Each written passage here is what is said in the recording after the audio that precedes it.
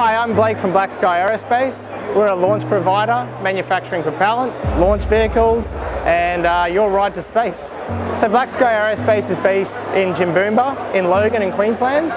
We manufacture rockets, small, all the way up to our suborbital and sounding rockets, and we have an orbital program in play as well.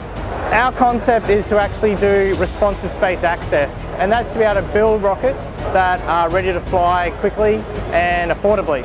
Our customers range from scientific groups, medicine, medical and tertiary education, and the idea is to launch payloads to test their equipment such as satellites, right through to ultimately doing an orbital launch where we can put satellites into space.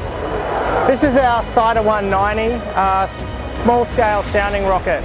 This vehicle that you see right here is the actual rocket that flew on 21st of November carrying the first commercial payloads in Australia.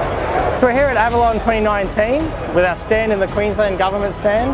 We had a fantastic time so far. We're 3 days in and have made a lot of great connections working in a lot of the defence area, also some of the civilian commercial side of things.